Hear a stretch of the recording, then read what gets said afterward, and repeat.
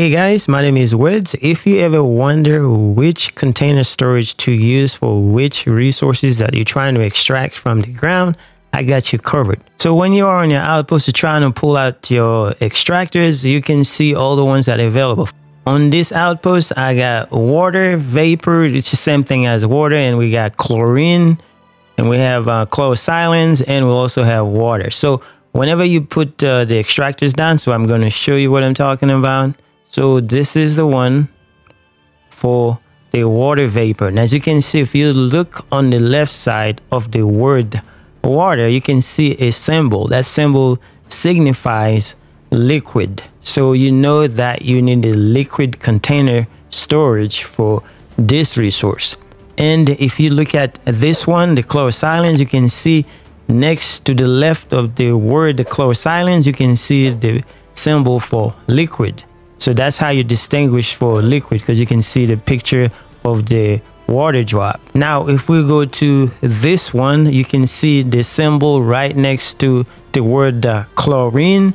You can see that it's gas. That's the symbol for gas. This means you're going to use the gas storage container to actually store this resource. Now, that is one way to differentiate which one is what. Now, if I go to the build menu, now in the container section, you can see that you have the transfer container. This one does not have a symbol because you can put anything in this one. That's how you transfer every single material you have on your outpost, and then you can just pick them up on the ground, or you can go from your ship and pick them up. Now, if you see this one solid, although we don't have solid materials in this outpost, but you can see the symbol for solid container on the left side where it says the word solid. To the right of it, you can see a picture of a box or folders looking kind of thing. That's how you differentiate which one is going to use that type of storage. And then you can see for this liquid, same thing. You can see the picture of the liquid like we already mentioned. And then for gas storage, you can see the picture of gas next to the word gas.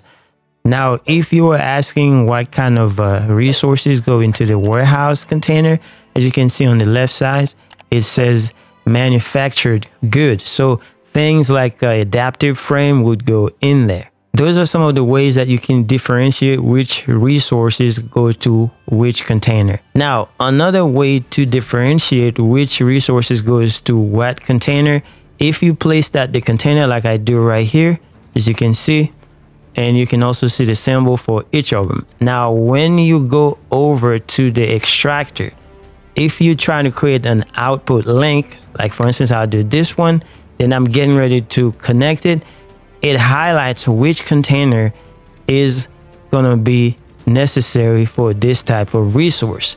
This means if you weren't paying attention to the highlighted version and you're trying to put it on this one, it'll tell you exactly that no, this is not allowed. And if I try to put it on this one, it will also tell you that this is not allowed. That is another easy way to differentiate which container can store which resources. Same thing for the gas one. So if I click the link, as you can see, it goes straight to this one. The chlorine would have to go into this one because it's a gas storage. And if I try to put it on the other one, you can see it says no. The game already tells you which one that you have to use. So that's another way to differentiate it. Now for solid materials, as you can see, if I try to put water in this one, right here, it says no, I cannot do that.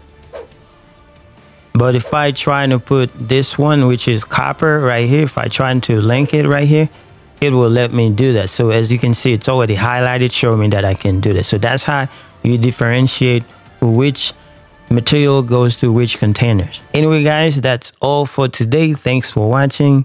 I will see you guys in the next one.